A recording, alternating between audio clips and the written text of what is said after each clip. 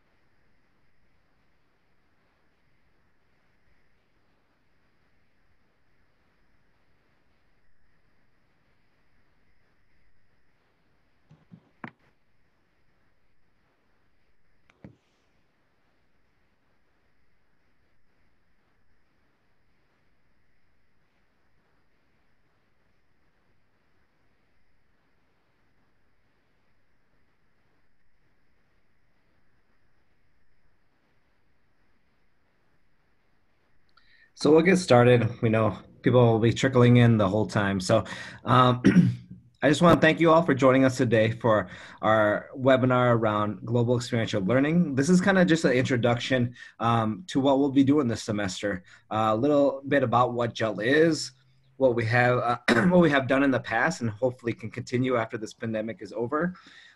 What you can gain as a student, and then or our participant, faculty or staff member as well. How we're changing and evolving for this fall during the pandemic, our different phases that we're going to roll out, and then how you can be a part of it in general in different ways.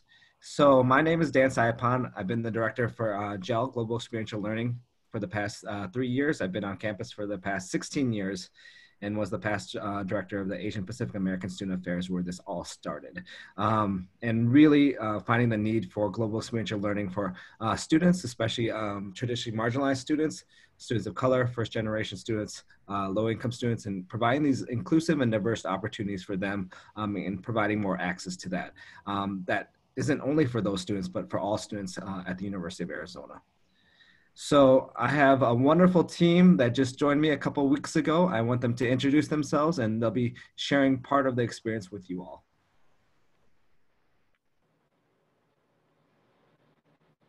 I'll go first. Hi, everyone. I'm Yemi. I am a graduate assistant for GEL. I am a first-year master's graduate student at the School of Geography, Development, and Environment.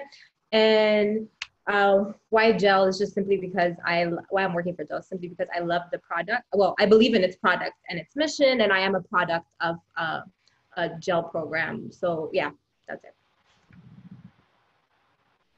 I'll go ahead and go next. So my name is Elena Puff. I'm the other graduate assistant for GEL. I am a fourth year PhD student in the school psychology program. And what attracted me to GEL is because my own opportunity to travel abroad influenced my decision to go into public education. So I understand the value and the importance of these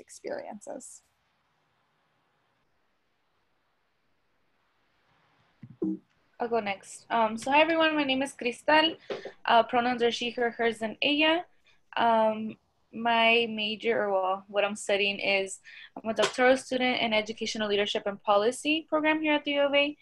I am first gen, and I kind of fall in kind of the same as Yemi with the identities of JAL, and I think it's super awesome that we have a program like this because I didn't really have the opportunity to travel as much, so I want to kind of give back to the community as well.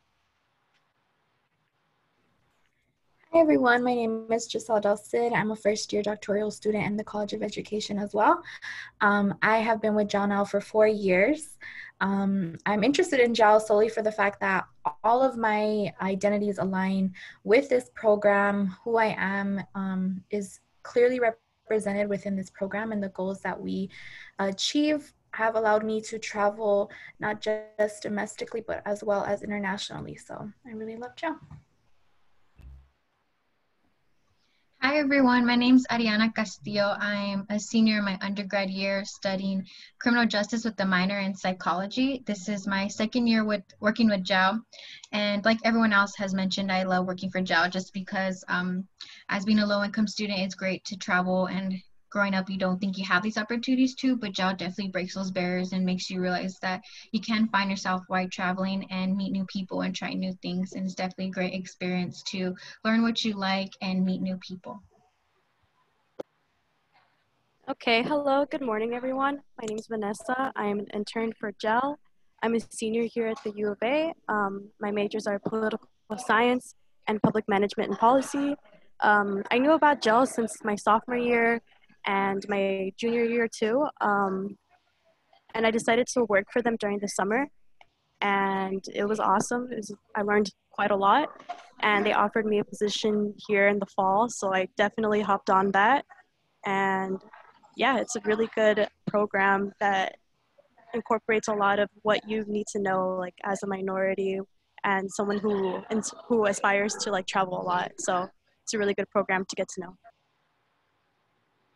Hello, my name is Leslie Soto. I am a current senior at the U of A. I am studying speech pathology, and I have a minor in Spanish. The reason why I found out about JAL was because I had the opportunity to become an intern during the summer, and I was really fascinated by this program just by the sole fact that it's very inclusive with diversity and many like minorities, and I just thought that it's very different like from study abroad, and I was very interested in it.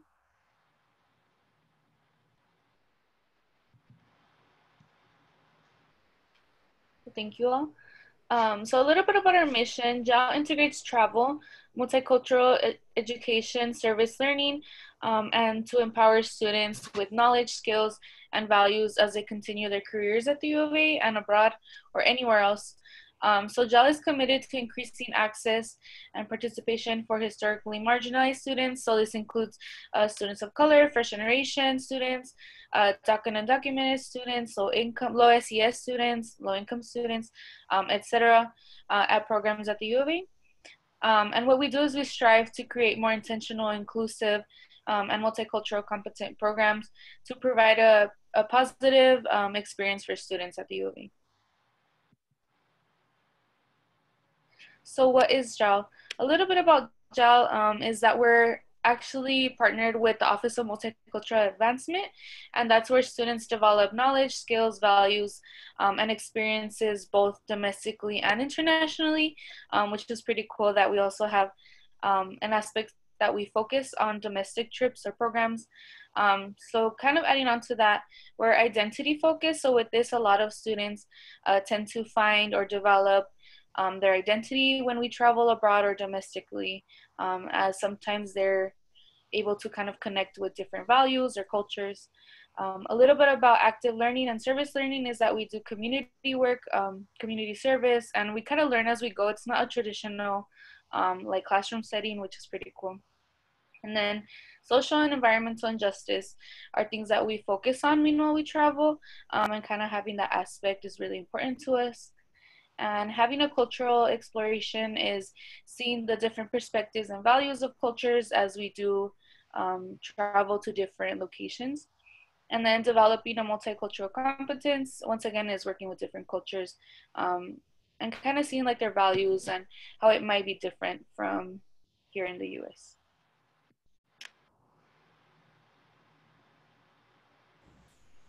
Yeah, so regarding some of the institutional barriers that we do see within typical study abroads, we do see that finances have a huge play within this.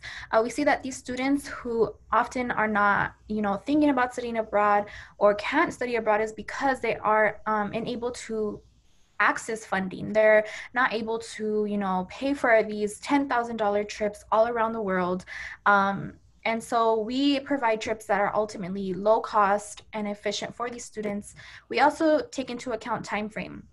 A lot of these students can't go into studying abroad because they often face the inability to go during this semester long trip. So ultimately these students, are caregivers within their families. Students are often, the ones that have to, help their parents pay the bills. And so if they were to leave, for an extended amount of time, it would ultimately leave them and able to help their family back here at home. So what we do is that we make sure that we provide students with the ability to have short, meaningful trips during summer, during spring break, as well as winter.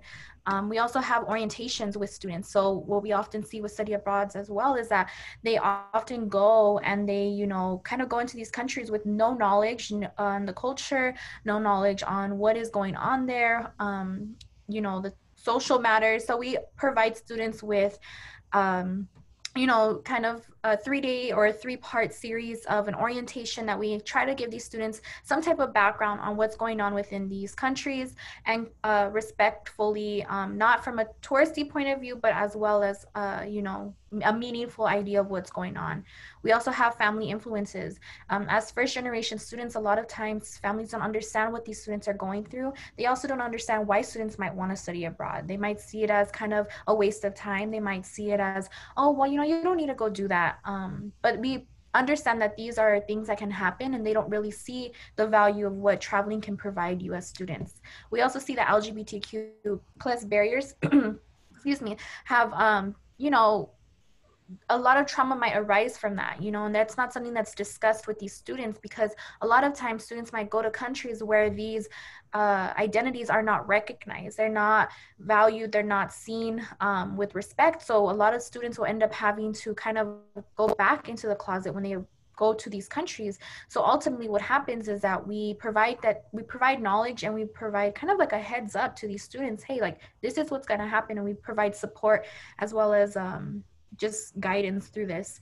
We also provide students with academic and career path knowledge. So we want to make sure that with these activities that we're doing, making sure that what we're doing within these countries and within these places, that we provide these students with something that they're able to see as valuable and able to translate that onto their resumes. These are all programs that are open to all majors, and they're able to apply what they learn back here at home. Also, we have lack of representation. A lot of students don't go into study abroad, right? Because they don't see people who look like them on these pamphlets. They don't see students who are, coming from the same backgrounds, the same values, the same identities. So ultimately, they feel like they can't be seen or recognized within these programs. And also leadership also might take a play with that, because they can't necessarily go to someone who isn't coming from these same backgrounds as them.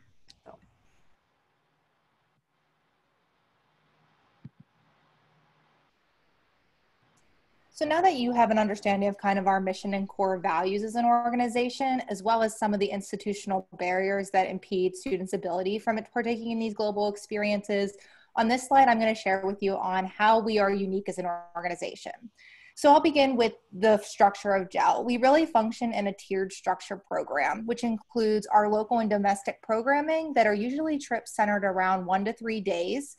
And the nice thing about these trips, as Giselle mentioned, time is definitely a considerable factor. If you don't have the opportunity to take a whole semester to study abroad, these 1 to 3 day trips are a great opportunity that kind of cater around a student's schedule. The other really enticing thing about these trips is that they're virtually free or very low cost to students. So again, understanding the costs associated with large scale travel, this is something that would be a great opportunity and kind of distinguishes us from other programs. We also have our international trips, which again, given the nature of international travel, are longer in duration and are really centered around cultural immersion. So again, just offering these different options to students is something that makes us unique. In terms of recruitment, we kind of went over that we're targeting individual students who may not have opportunities to do this. So low-income students, students of color, DACA and undocumented students. We really want to give these marginalized students groups an opportunity to partake in this kind of global experiential learning. Another thing, I talked about accessibility and affordability of these programmings. Another component of this travel is that we're really centering these trips around issues of social justice, environmental justice, developing your cultural identity and understanding how that's different across these different travel sites, as well as service learning. So we're not going on these trips solely to be tourists and partake in this experience, but really immersing ourselves in these different cultures and addressing societal topics that we really need to be discussing across these different trips. The other thing that I wanted to bring to your attention about these trips is that we recruit diverse faculty and staff from the University of Arizona to come with us on these trips. So again, to help kind of facilitate this experience for students, we're bringing in professors and other individuals across the university to kind of serve as a liaison on these trips between Tucson, University of Arizona, and then wherever we're traveling. Another program that we offer if you partake in these trips is the Domestic Wildcat program, meeting the International Wildcat program. So what this means is we have micro campuses all across the world that aren't considered necessarily your typical branch campus, but they're these UA campuses that are connected to other successful campuses worldwide. So really a cool experience for students is to connect with other individual students at these micro campuses who are taking the same classes, having very similar experiences to you here at the main university, but being able to connect. And I think the really cool part about this is that it kind of blurs the line of who's the domestic student and who's the international student, because these conversations are taking place elsewhere other than Tucson. Another collaboration that we really strive is we partner with other domestic higher ed institutions here back at home to work and collaborate with other different students across the country on issues of global experiential learning. So this is something that we get different perspectives, even from a domestic standpoint. Another factor that I would really encourage you to consider when thinking about partaking in GEL is the career development. So not only do you get this travel experience, you get this opportunity to immerse yourself in a different culture and learn a ton of things, but you also are able to develop a set of skills that can be directly translated into the workforce. So not only is this experience beneficial for the short term, but also the long term. Another thing that is really unique is that we offer a GEL symposium every April back here on campus. And this is a great opportunity to learn more from students who have partaken in this experience. So during the GEL symposium, students share posters and presentations about what they learned during their travel with the UA community. So this is a good opportunity to network with students who've partaken in GEL experiences, but also really get to see the tangible things that they learned from these trips. And then the final thing I'll leave you with is we recently received the Research and Innovation Award. And so I think this award is really showcasing our commitment to this work. Also the fact that we're one of the few groups across the country that is really centering our efforts around getting marginalized students on accessibility to travel experiences. So again, that's something that makes us really unique. And by offering financial assistance in any way we can, taking into consideration time components, I really think it distinguishes us from other programs. Hi everyone, so here is a breakdown of our past GEL programs. I like to mention that we always have something in the works, whether it's our domestic, winter, spring break, and our summer programs. There's always something for students to participate in. So for our domestic programs, they're usually a one-day or they can be a weekend-long program, such as our Apache Nation program, where we head up a little bit north of Arizona to interact with Native American tribes. And usually our transportation is included in these domestic trips, which is a plus because whether you're from Tucson or you're international out-of-state student, students not usually have like transportation to get to these programs. So it's great that we make transportation accessible and that it's not a barrier for students to not participate in our programs. And the cost could be free, or we ask that students put down a 20 to 25 refundable fee, but of course they get it back the day of the program. And as for our winter program, I had the opportunity to go to our Southeast Asia program where we traveled to 4 countries in a span of 18 days. We visited Vietnam and got to learn about the Vietnam War and the U.S. impact over there because, you know, growing up in the U.S., you hear a lot of a different perspective, definitely, where you hear how we are the heroes, but going and traveling abroad, you hear how it has impacted foreign countries and still to this day. As well, we traveled to Laos where we learned about the impact of the U.S. war over there, how there are still bombs, still to this day, and you hear a lot about the Cold War, the World War, but you don't hear how the U.S. has actually contributed to having the most bombs in Laos. So that is a component in our history that is often forgotten. But while traveling abroad, you hear about these different perspectives from people and communities. We also visited Thailand where we learned about environmental justice and got to interact with elephants there. We also traveled to Cambodia. That was the last leg of our trip where we learned about the genocide over there that happened in the 70s, which wasn't too long ago, but people often forget about it or don't know about it. And that trip is also $3,000, but thankfully the transportation cost is included in that fee because I know for sure that I think I traveled at least 10 flights while being over there, and that could have been well over $3,000, but thankfully JAL does keep the cost very low and that program fee did cover our flights. And as for spring break, we have an alternative spring break Hawaii component.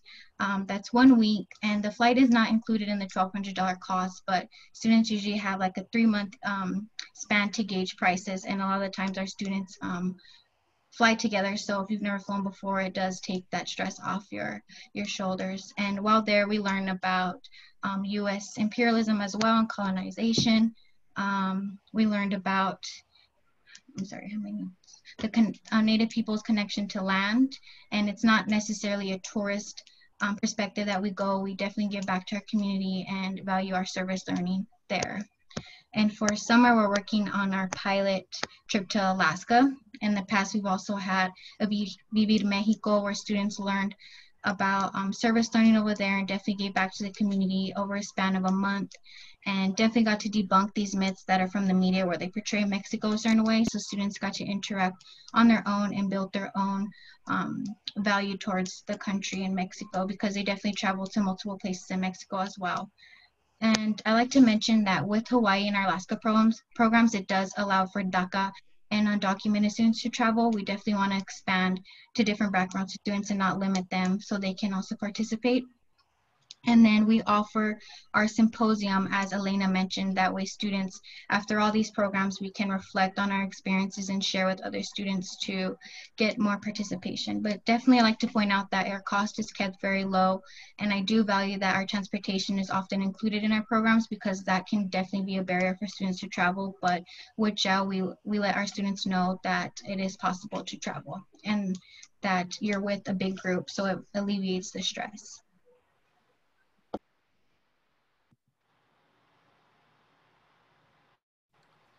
So of course, with all of our programs, we do assessment of how successful it is, what the impact is, and if the students enjoyed it and what we can do better. So from our assessment, we found these 5 little results from there and what you gain as a student when you go on one of these experiences. So the students gain an increase of knowledge, competency, and appreciation for culture, history, and people. You're not just going into a classroom and taking class for like 3 hours and then going out, but you're really interacting with the community and the projects that you're working on. So you're always formally and informally working and learning at the same time for all these projects that we're doing. The commitment to environmental and social justice through access service learning.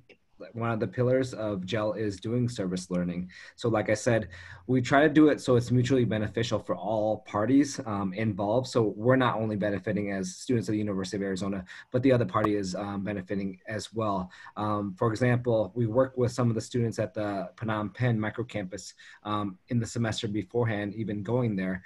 So we interact with those students and work together to produce something that's mutually beneficial for both parties. Acquiring travel and navigational skills with diverse settings. A lot of the students that participate in our program have not been on a plane before, have not been out of Arizona before, just because they didn't get the opportunity for one reason or another.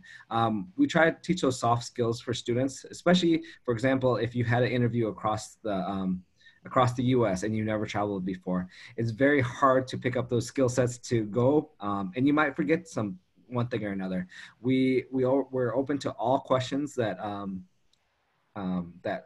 associate with travel, and we go from the beginning. How do you get your ticket? What things to pack? Things like that. So that's just one of the soft skills that we teach, so you can be more comfortable in travel and navigation skills. Personal identity development and self-awareness. You mature really quickly in one of these programs, and you develop critical thinking skills. And like the programs that we talked about before, they're maybe a month long, but in that period of time, we always teach to be comfortable in the uncomfortable, because you're always going to see an uncomfortable situation. And the more, the better you react to that, the more successful you're going to be in life. If you see an uncomfortable situation and you freeze, you're not going to move forward. But if you sit back and say, why am I uncomfortable and how do I move forward? You're going to be more successful in life. And that's where that self-awareness piece comes in, and how you can develop and mature faster. And then commitment to the U of A career path and graduation. We know there's different learning styles that students have, and you might not agree upon all the different learning styles that are at the U of A, and experiential learning might be the way you learn best. And then we see that a lot of students that have gone on these experiences have thought about dropping out or stopping out. But because they're reinvigorated by the work that we do in these programs, they've made a plan or been allowed to change their majors and be more successful at the university. And going back to what Elena was saying about career development, a lot of these students learn how to transfer their skill sets that they learn from these experiences to their career path, to their academic path, to be more successful. And then in this past 3 years of existence, I really call it 2.5 years because of the pandemic, we have grown significantly. For all the years that we've been here, we've been fully funded by the student services fee. So it's student voted upon and student wanted and recommended that we go on, because it's benefiting the students in a different way, in a successful way. From the beginning, we went from 2 programs all the way to 17 programs. You saw that with Aries in her presentation of her slide. We've had about 453 participants in those 2.5 years. And in this past year, we've had 94% of those students identify as students of color, and 72% have identified as first-generation students. This past year, too, we're successful in acquiring from the Thrive Center $32,000 in scholarships for students. So that was an extreme help of getting students there and learning more about this program. And then we partner with other departments on campus, and we're getting more partnerships as we go along. Some of the partnerships have been the College of Education and Mexican American Studies. And like I said, more departments are coming forward and wanting to collaborate with us to get you those credits to further your education. And then student success and retention and innovation, that department, we've had a collaboration with them. We're blessed to have a videographer with us on our last trip to Southeast Asia, as well as having research partners with us to help us do this research. So in this next slide, we're going to show you a little video of our Southeast Asia program that just happened right before the pandemic happened. So you can see what we actually go through on these experiences.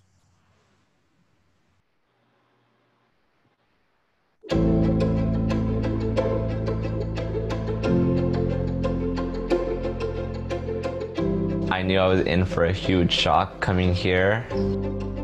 I'm in that scene that I'm reading about. I have to figure how I'm going to navigate that rather than reading somebody else's experience. Education in that sense, it's a lot more meaningful to me when you are able to put someone in an environment where they're able to see things, taste things, smell things. Those are memories that stick with you on all levels. It's a holistic experience. It's a holistic learning experience. I feel like study abroad trips should be more like this. We're not just being tourists, we're actually being part of the community. I really appreciate GEL for giving this opportunity to us. We were in Ho Chi Minh City, which is a very, very large city, bustling and busy. How do they not crash? A lot of these students at this age don't even know about the Vietnam War. It didn't only affect Vietnam, but all the countries in Southeast Asia. Going to the War Remnants Museum in Vietnam, you really saw how it affected not just the soldiers, but the people too. They had a large series of tunnels. I left that with an appreciation of what U.S. soldiers went through, as well as what the Viet Cong soldiers had gone through. You actually get to see what happened. It's a lot of critical thinking. How do I view social justice? How do I view environmental rights?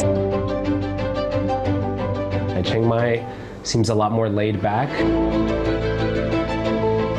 I'm a big fan of Asian cuisine, especially Southeast Asian. I love spicy food. We got to go to a beautiful hike in a rainforest. We ended in a local village. We got to spend some time there with the locals, seeing them handcraft textiles and scarves. I remember a time when I had to make things to help out my family as well and help out my mom. There's definitely that core sense of working hard and doing things for your family. It's been phenomenal. Watching the growth, watching the development of our students, to see them experience in depth what the culture is. This is something that most people are never going to experience. Very gentle, majestic animals. A lot of the elephants had scars on them. You could see the definite change in their lifestyle when they came to Elephant Sanctuary. No longer malnourished, they were getting a lot of care and attention, and it was really nice to see them in that environment. I have to like stop myself and remind myself to take a deep breath and just like absorb where I'm at, because the next thing you know, I'm like blinking and I'm somewhere new. We were in Luang Prabang, which is not the capital of Laos, but it's one of the larger cities. It was a very mountainous, very beautiful, very clean city. We went to a village in the mountains, a very remote village with only about 400 people living there. We provided school supplies to the local elementary school there.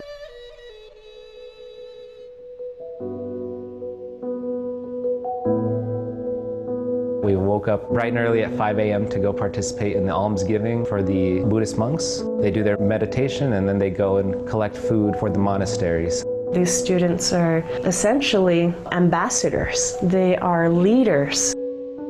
We painted an elementary school in Laos. They were playing hand games. I taught them some in Spanish and some in English. It's reminding me of my roots and where I'm from. That really reminds me of Mexico and how I was brought up. The village elders gathered and participated in a traditional Lao ceremony, blessing us for safe travels and for good fortune in the future because of the help we did for their community. They taught us some of their dances and then we taught them some of our dances. And ours were a little faster. We visited the American University of Phnom Penh. There's a U of A micro campus here. We got to interact with local students. We visited the sites where the Khmer Rouge carried out their genocide against the Cambodian people, where they killed about 2 million of their own people. We really came face to face with how evil a human being can be. It was a very, very chilling experience. We're really evaluating what we're seeing and connecting it to our lives. We also think about what are we bringing back to campus, back to our homes after this trip. They really dedicate hours creating this itinerary, creating this experience for students. We're seeing 3 to 4 times the applicants that can actually go on these experiences. Definitely more support is needed for these programs. There's so much that I admire about Southeast Asia: humility, their resilience. I see people with little resources able to create and do so much with what they have, and it makes me think that we can be doing those things back home too. We all have different stories, and our stories are us.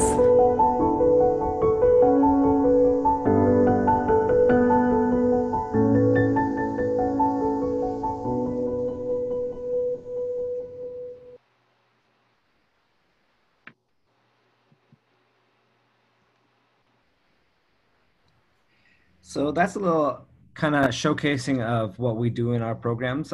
We try to keep the pillars of social justice, environmental justice, cultural exploration, and service learning within all of our programs, whether it be a one-day program or a month-long program. That was the one in winter that we go to Southeast Asia. We went to actually 5 different countries, Vietnam, Laos, Thailand, and Cambodia. And then we stopped in South Korea for a day because we had a long layover there, and we learned a little bit more about the Korean culture that's down there. So we hope you all can join us in the future in one of those experiences like that. This year is a little bit different, obviously, with the pandemic and no traveling with the policies of not only the U of A, but also nationwide. So we're evolving as we go along, and hopefully we can provide this amazing experience in this fall 2020. We're converting everything into our phase 1, which is everything virtually. We partner with the Center for Digital Humanities to create these awesome interactive sessions. This one isn't so much just because we're getting out the information of what you need, of how this all looks, but the next few will be amazing, and we're doing this every month till the end of the semester. So we'll divided it up, and y'all probably got this flyer as well. We're doing a cultural series, and we'll explain this a little bit more in the next slides. Cats in the Community, which is our community service one, and then our Global Conversation series, which is our international one.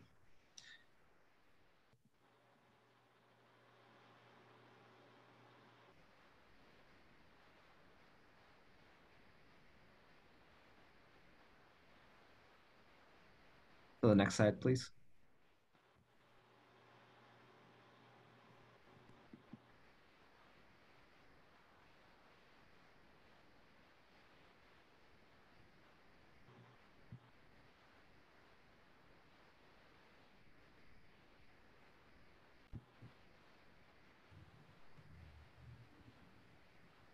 So Christelle, maybe you can go ahead with the cultural series. We're having a little technical difficulties here. Yeah, so a little bit, excuse me, a little bit about our culture series, as Dan mentioned, is kind of focusing on the culture aspect of Tucson. And I do have a team with Elena and Vanessa, and you can go ahead and mention as much as you want. So I'll go ahead and let Vanessa talk a little bit about our programs that are coming up. All right, so in our culture series, y'all will be learning about some cultural landmarks in Tucson. So more specifically in famous murals in different parts of Tucson. If you're from here, you've definitely seen some really, really nice murals, especially in South Tucson. So we will have like muralists who created that piece right there, the Black Lives Matter piece that's downtown. Thank you, Yemi. Her name is Camila on Canvas on Instagram. If y'all want to give her a little follow and see the rest of her art, it's definitely something worthwhile to look at. And we will also have a speaker from an art center called Las Artes. They're also from South Tucson, and they specialize in helping young adults get their GED through art, which I think is amazing. So yeah, if you can join us next month on the 28th from noon to 1 to learn more, definitely come. It's going to be really educational and fun at the same time.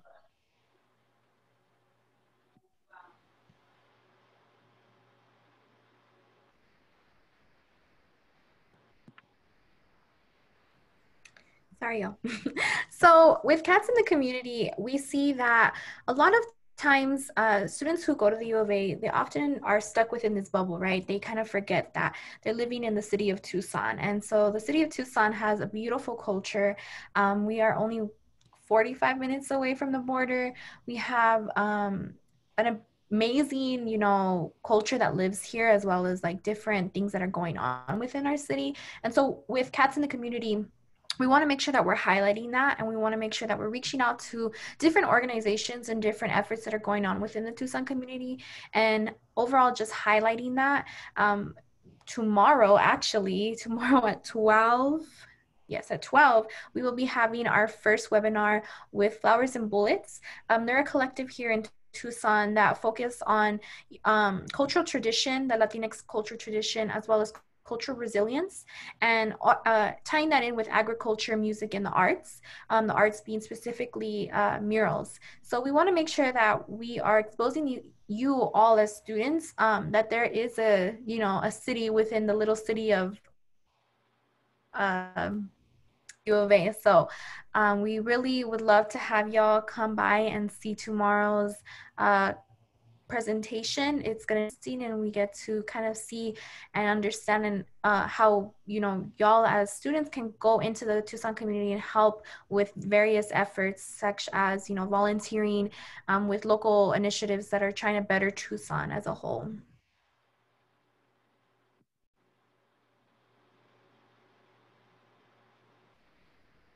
So as mentioned before, with everything going around with COVID this semester, unfortunately, we are to go virtual, but we are still traveling, like I said, virtually around the world to highlight contemporary topics with international students, faculty, staff, and partners. Every session that we will hold this fall, we will give every student a glimpse of multiple global perspectives, and the selected presenters that come into these sessions will give a depth into a social justice issue that is being held within their community, and they will talk more of how they're holding up with this issue. So on Wednesday from 10 to 11:30, we're having our social justice and human rights component with Lionel Davis. He's our guest speaker. He is actually an former prisoner with Nelson Mandela. So that's going to be a great component to start off. If you guys are interested, we are going to have our links on our website, so you could RSVP for that. And then we have our future components solidified. So we're having our Mexico border issues next month, October 29th. And we have Nadia Alvarez. She's a U of A director. She's going to have DACA students share their experiences with the whole pandemic. And then we're going to have our Indigenous community in Hawaii component on November 19th with our friend Pia Kea from Hawaii. She's going to explain a lot of the U.S. colonization in Hawaii, tourist impact in Hawaii. And then we're going to have our final component, at least for the semester, with LGBTQ plus global with Adrian Arroyo from the U of A. He's also a director, and he's going to speak on global issues with the LGBTQ community.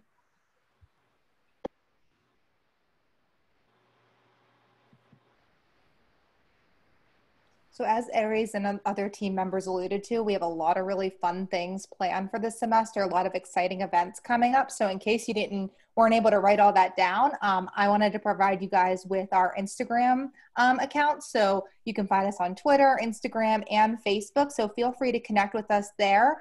We'll be posting periodically throughout the semester of upcoming events. It's also an opportunity if you want to contact us with questions. Those are all modalities that you can use. I also want to direct you to our website. So again, a lot of the information that we covered today can be found on our website. And even more importantly, all of the Zoom links to our virtual series events can be found on our website. So as you mark the dates down in your calendar, definitely refer to our website the day of so that you can get connected on there and attend some of these exciting events we have planned for you. Thank you so much, everyone. So that was kind of like the end of our presentation. We did cover a lot, so we are going to open the floor for any questions. We do have one question, and we'll go ahead and ask it now. Give me a second. This is from Katrina Lee. Will these past programs be repeated? As far as we know, yes, a lot of these programs will be repeated. It's all on contingency if we are allowed to travel again. Our phased out plan will be phase 1, everything virtual, phase 2, going domestically for our domestic experiences, and phase 3, rolling out our international experiences again. So it's all contingent to the policies, and if we can all mask up and stay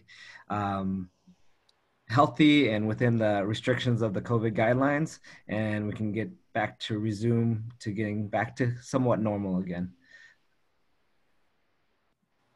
Thank you, Dan.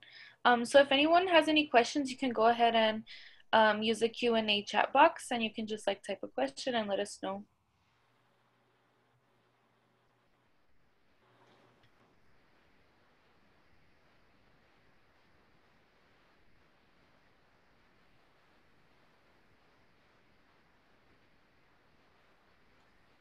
I'm sure everybody's just kind of soaking this in.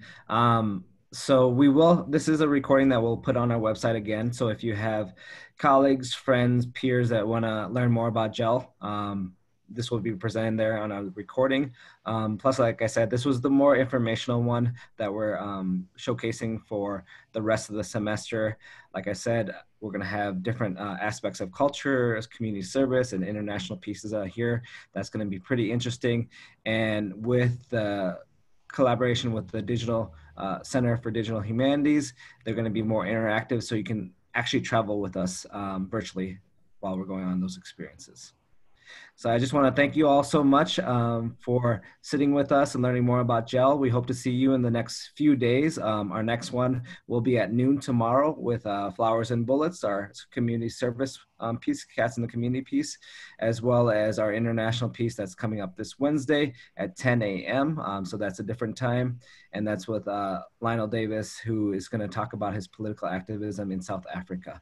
And hopefully that is one of the experiences we're going to add on to our GEL kind of repertoire of different experiences. So South Africa is on that list as well. So thank you so much. And if you have any other questions, you can either email on our website or email me personally, and we'll get back to you. So thank you so much.